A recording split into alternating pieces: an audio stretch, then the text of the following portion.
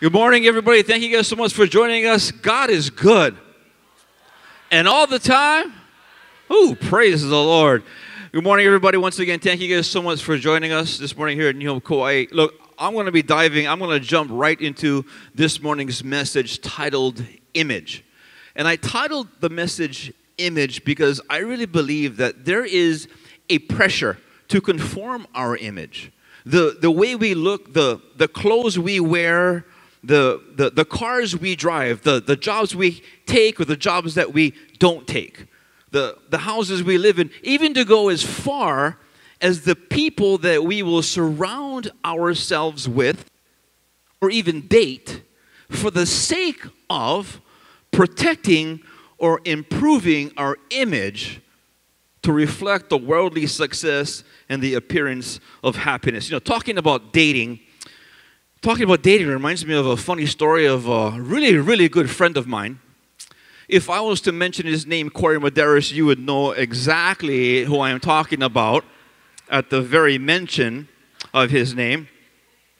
And for the longest time, my friend, who I'm not going to mention, who's one of the leaders of the Levite ministry, great guy, for the longest time, as long as I knew him, the guy just couldn't get a date. All throughout high school, no matter what he did, no matter how hard he worked out, no matter the type of food that he ate, the car that he drove, no matter how nice the guy was, he just could not get a date. Winter ball? Senior prom? Stag. All throughout college, same thing, no matter how hard he tried. So finally, not too long ago, he went and sought the help of a cosmetologist or someone who is a specialist in appearances. And so he goes and makes an appointment with this doctor. I think the name was Dr. Yao. He's from Japan. And so he goes to meet with Dr. Yao, and he sits in the office, and Dr. Yao says, "Please, Corey, explain to me your problem." So Corey proceeds to explain that, "Hey, doc, throughout, as long as I can remember, no matter how hard I try, no matter what I do, I cannot seem to get a date." The doctor's taking some notes as he's looking at Corey. The doctor responds and says, "Oh, I see a problem." Corey says, "Really?" He says, "You have a disease." Corey says, "I have a disease?" Doctor says, "You have Ed Zachary disease." Corey says, "Oh my gosh, what do you mean? What's Ed Zachary disease?" The doctor says, "Oh, your face look exactly like your butt."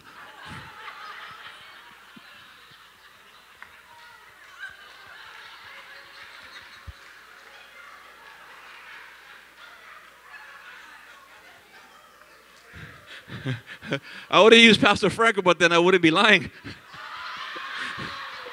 I'm just kidding, brother. I'm just kidding. I rehearsed this joke 4 o'clock in the morning. A bus laugh. Oh my gosh. I asked for his permission first. He didn't quite know what the joke was going to entail. I told him it was going to be borderline, but I need all of you to do me a favor wherever you are. I need you to find 4 people in your row. Find 4 people in your row. Give them a high five and a fist bump and tell them, "Man, you're looking good today." 4 people. Come on, 4. Get up out of your seat. Find 4 people. And tell them, "Man, you are looking great today." Everybody go give Corey one high five. And Corey, you are looking great today. Now, I need everybody to look up. I need everybody to look up towards heaven, and I need everybody to say, "Thank you, Jesus, that I've been made in your image."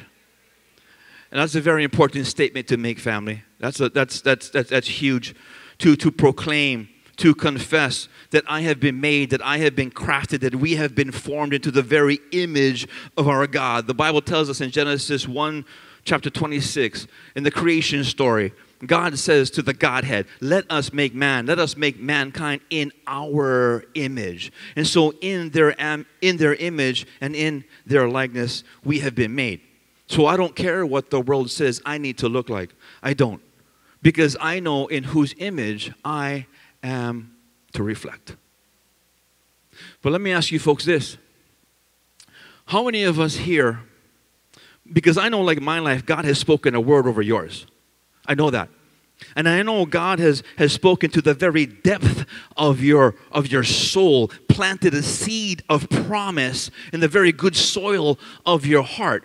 But how many of us here, when we look in the mirror and we see our imagine, when we see our image, when we see our reflection, we don't see the very thing that God has spoken over us to be? Instead, we see ourselves in our current circumstance and our ever-present state. But I know God has spoken a word over you the way He has mine. Because I know every single person in this place that I look out, God has made you the head and not the tail. I know God has set you above and not below. I know God's word says that you are more than a conqueror. And that if he is for you, then who can be against you? That no weapon formed against you, come on, shall prosper. But how many of us, when we look in the mirror, we don't see the very thing that God has spoken over us to be? Instead, like myself for so long, I end up seeing myself through the mirror that my past holds up for me to see.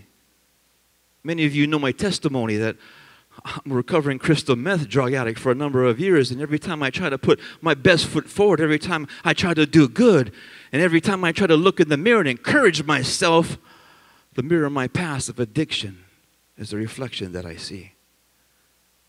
How many of us here sees yourself through the past? The mirror that your past holds you up to see is maybe it's the mirror of rejection. Maybe it's the mirror of mistakes. Maybe it's the mirror of past hurts, or even abuse, or failure, or even pride. My question this morning is, what mirror is reflecting the image that you're seeing? Because if that's you like it was me, then I got a word for you this morning. I got a message for you this morning. If that's you, and if you fall asleep for the rest of the message today, before you do, please don't, but before you do, I need you to catch this into the very depth of your soul. Whatever mirror that you were seeing your reflection in, today I'm here to tell you, your maker is your mirror. Come on, somebody. And while the world wants to conform us, to get us to comply, to get us to copy, to get us to match up to, the Savior is trying to transform us, to change us, to renew us, to make all things new. The old has passed and the new has come. The Apostle Paul says to the church in Rome, don't conform, transform into the image God has intended you to reflect. But what does that look like? What does that transformation process look like? A caterpillar into a butterfly? I've heard, in 17 years, I've heard a few messages on transformation. And that is a very beautiful, that is a powerful illustration, a word picture of the transformation process that a caterpillar goes through to become a butterfly. Wouldn't you agree? I would. But I have a problem with that. I'm not a caterpillar. I may have looked like a caterpillar at one time in my life. You should have seen me at a dance floor. Yeah. BC. Sorry. If the joke was borderline, that was nothing. Okay. I may have looked like a caterpillar. I may have acted like a caterpillar in my previous days before I knew the Lord. And I did go through a transformation process. But I tell you what, I don't feel like I'm a butterfly. With wings in beautiful colors, I don't, when I look in the mirror, I don't see a butterfly. Maybe one moth.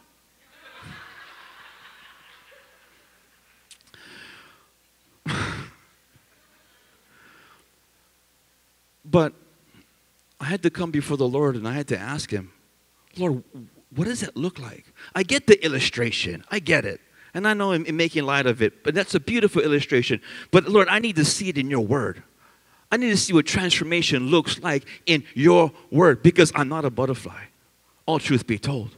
And so this morning, we're going to look at a transformation. We're going to look at a story in the Bible, not about a caterpillar, but about a man's life who is completely changed, along with his image, transformed and renewed after a single experience with Jesus. I'm going to be reading out of the chapter of Luke 8. It should come up with a PowerPoint behind me. The portion of Luke 8, which we'll expound on a little later, is in your bulletins. But I want to set us up to get to that point. So Luke chapter 8, starting at verse 26. This is a story about Jesus and the demoniac. Now, just bear with me as we go through this. I'm going to read through this, and I want you to try and picture and pull out of the scripture 3 casts of characters. But before we do, let's pray. Heavenly Father, Lord God, I thank you. I thank you for this time. I thank you for your word. Lord, we love your word, Lord God, that transforms us and renews us, Lord God. A word that is hidden in our heart, Father God. And I pray, Lord, that you would help, that you would use this most unworthy servant, Lord God, to preach your gospel, that Jesus would be glorified, and we would glean gems that would change us from the inside out forever and ever, for your honor and your glory. In Jesus' name. And everybody says, amen. Starting at verse 26, Luke chapter 8, I'll read. It says, so they arrived in the region of the Gerasenes, across the lake from Galilee.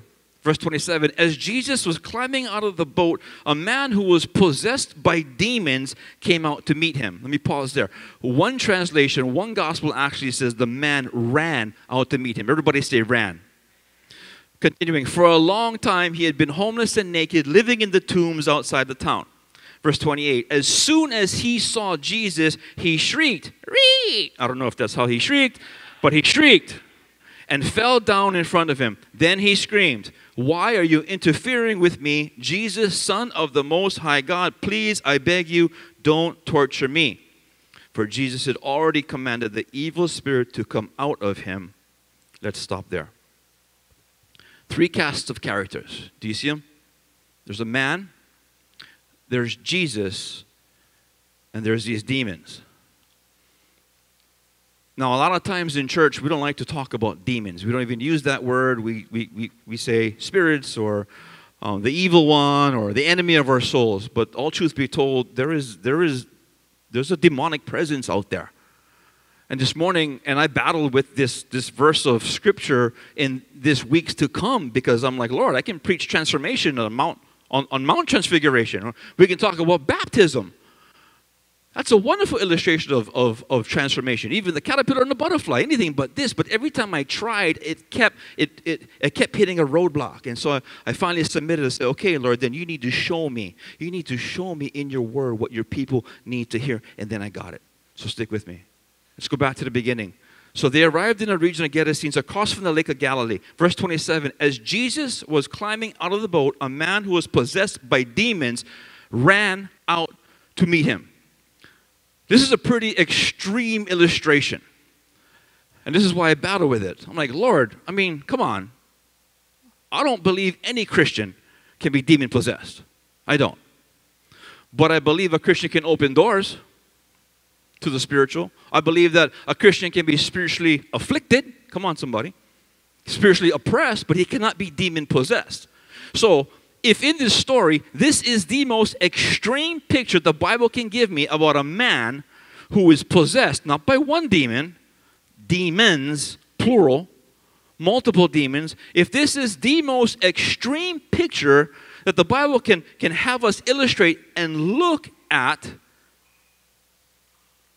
we see the man who is in himself, the man recognizes Jesus. He runs to Jesus.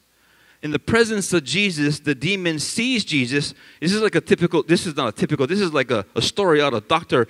Jekyll and Mr. Hyde. The man sees Jesus, he runs to Jesus. He gets in the very presence of Jesus. The demon who is in the man recognizes Jesus, according to the scripture, shrieks, "Ree!" falls before him. Right? Right? It's in the scripture. So if a demon, in the very presence of God, the King of Kings himself, must fall to his knees, scripture starts to come alive. The Bible tells me that Even at the very name of Jesus, every knee up in heaven, here on earth, and down below must bow. Every knee must bend. Every knee must break at the very presence of Jesus. So now, I'm getting excited. So now, if a demon has to bow in the very presence of Jesus, the spirit of lust, you must go in Jesus' name. The spirit of infirmity, you must bow in the name of Jesus. Cancer, you must bow in the name of Jesus. Depression, you must bow in the name of Jesus. Cancer, you must bow in the name of Jesus. Perversion, lust, pornography, you must bow in the name of Jesus. The spirit of poverty, you must bow in the name of Jesus. Whatever you got going on with you must bow in the very presence of Jesus. But there's a catch. You got to first run to Jesus. Whether physically or in your heart, you must first run to Jesus. The Bible will go on and tell us the interaction that Jesus now has with this demon. Demon pleads with Jesus. Why you don't torture us before our due time? They beg him, don't send us into the bottomless this pit. And they actually ask him, send us into these pigs that are over here off to the side. And Jesus does so, knowing the end result. Jesus allows them, casts them out of the man, sends them into the herd of pigs, which we now encounter the very first, not swan dive, but swine dive to their demise. Which takes us to our scripture this morning. We're going to jump forward to Luke chapter 8, verse 35. It's in your bulletins. Come up on the PowerPoint behind me.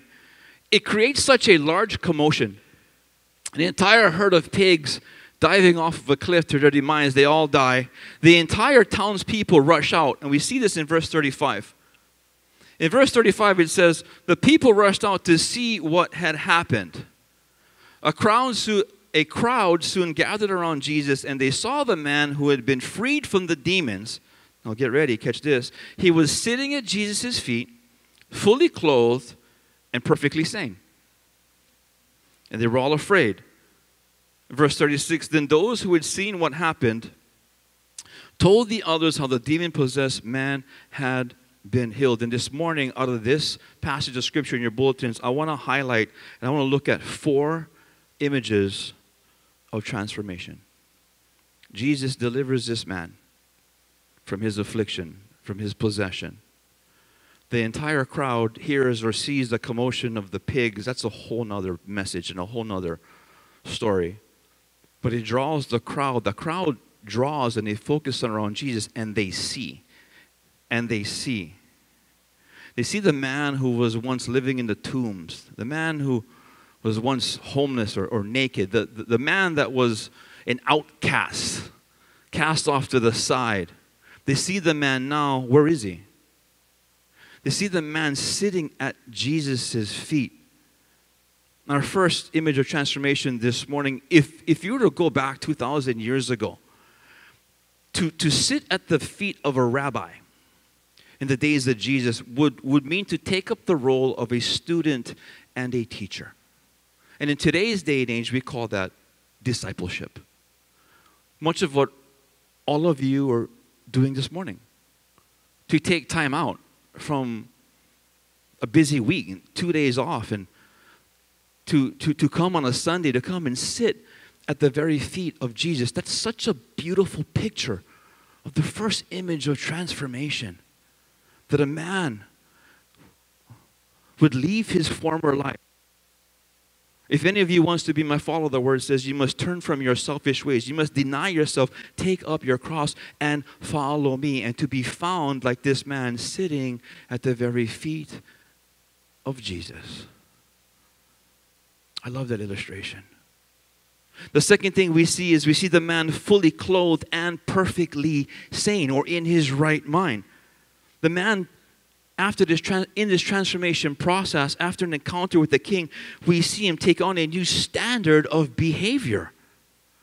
He's fully clothed.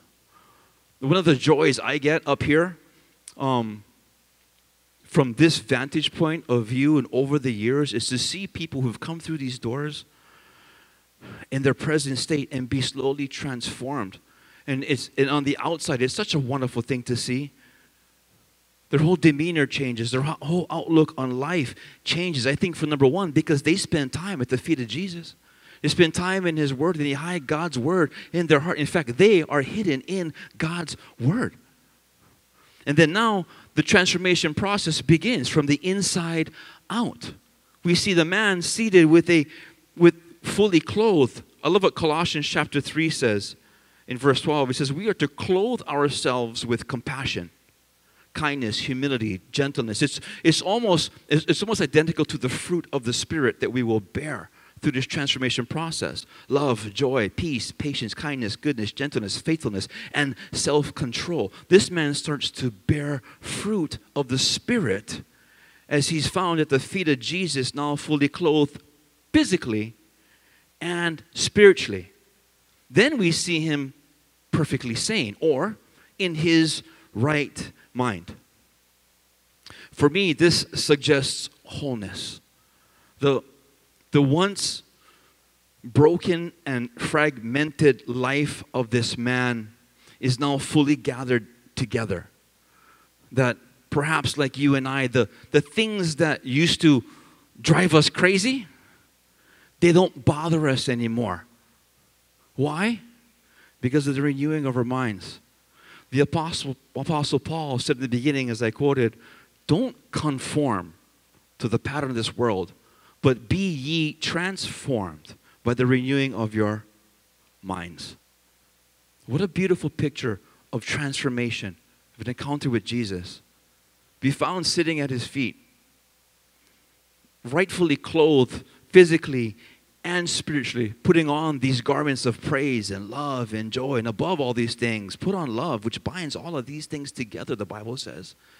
And then to be found perfectly whole, with his mind sound. Nothing can bother him like it used to. Nothing drives him mad like it used to, because of the transformation process that he's going through. I found 3 images of transformation in here that deal directly with the man. But there's a 4th one. In the last scripture in your bulletin today, it says, verse 36, then those who had seen what happened told others how the demon-possessed man had been healed by Jesus. The 4th image of transformation is evangelism starts to happen. It's the sharing of the gospel, the preaching of the good news. Your life becomes a gospel to be shared. You guys know there are 4 gospels in the Bible, right? Right? Agreed? Right? 4 gospels. What if I was to take it a step further and say there were actually 5? There are 4 written gospels in the Bible, but I'm saying there's 5. The 4 written are Matthew, Mark, Luke, and John, and the 5th is still being written. The 5th gospel is you. People are reading your gospel. A mentor of mine once quoted me this phrase that stuck with me ever since the beginning of my walk with Jesus. He said, son, preach the gospel. And if you have to, use words. You see, the life you live sometimes can speak volumes instead of the words that come out of your mouth. Now, don't get me wrong, words can be hurtful. But people are reading your life. If you're a Christian, the 5th gospel of your life is being written, even so right now. As you go through this transformation process, people are watching you. People are reading your life. Preach Jesus. And if you have to, use words. As I close this morning, if you feel like you're going through a transformation process, you've been coming to church for a while, or maybe you've been coming for a long time. I'm still going through a transformation process. Can I be an encourager this morning? Trust the process. It's not a tough message to preach. Just trust the process. There's going to be times it's not going to be comfortable. In fact, there's going to be times it's going to be uncomfortable. There's times it's not going to feel good. In fact, there's going to be times that you're going to feel the heat of change. There's another beautiful illustration that I've heard over the years, very well preached. It's about the refiner's fire. You guys know how pure gold is developed, right? We can't make gold. We cannot make gold. We discover gold. We mine for gold.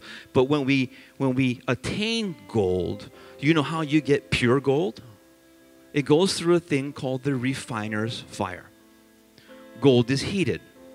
And when it gets to a certain temperature, the impurities within the gold, which is called dross, the refiner, as it surfaces to the top through the heat that it goes through, the refiner scrapes away the dross or the impurities, and he heats it again. And he continues to do this until all of the impurities rise to the surface so that it can be taken away. The question is, how does the refiner know the process is complete? When the refiner can look into the gold and see his reflection. I got another problem with that. I'm not gold. I got some gold fillings. I got some gold teeth. But I'm not gold, Dad. So I have to ask the Lord again. I need you to show me. Show me in your word, Lord. The Lord says, boy, you got to open your eye. Read more. Sit at my feet more. I said, okay. A very good friend of mine. So hungry in the word. I was going to share this. It's not really part of the closing message. He calls me one day. He's like, hey, pastor, cuz, you can help explain this to me. And he's doing his devotion Sunday after church. I'm like, praise God. And he's asking questions. And so through that, he said, because, I'm trying to read everything. I just trying to take as much in as I can, and we stop and we have a moment to share. And I remember telling him this. I remember saying to him, I said, hey, cousin, wisdom cannot be gained in a day. But it can be gained daily by sitting at the feet of Jesus. So sitting at the feet of Jesus, I asked the Lord, you need to show me in your word, Lord, because I'm not gold. I know I'm precious in your sight, but you got to draw a picture for me, Lord. He says, search my word, my word. Scratch the surface of it. And so I did. In the creation story that we talked a little bit about in the beginning, scholars and theologists speculate where exactly the Garden of Eden is. But the Bible says when God made man, he formed man out of what? Dirt, the dust of the earth. And then he breathed and gave the man life. Now when I go back and I look, and I try to research in the region, now just follow me, when I try to research the region where God created the garden, then he put the man in the garden. So in that region, the creation story, is the Tigris Euphrates in Mesopotamia, in that region. Now, this is where I love science, proving the Bible true. If you were to look at the geological makeup of the region in the creation story, much of the geological matter are made up of two parts, silica, iron oxide. Stay with me. Silica, iron oxide. You know what happens when you heat up silica in low doses of iron oxide? Silica is actually a part of sand. When you heat sand, what do you get? Glass. If you and I are formed from the very dust of the earth with the compounds of silica and iron oxide, and we go through the heat of life, glass is formed. What does glass do? It reflects. Through the transformation process, if you feel the heat of life, or life in general, and you're going through the heat and the uncomfortableness, recognize it, seize it, because God may be trying to run you through a process, a transformation process. Sitting at his feet, fully clothed in your right mind, others reading the gospel of you. When you go through that change and you feel the heat of life, there are two things that you can do. You can either break and be shattered, as glass does. But if you know one thing about glass, it can also be mended through the heat.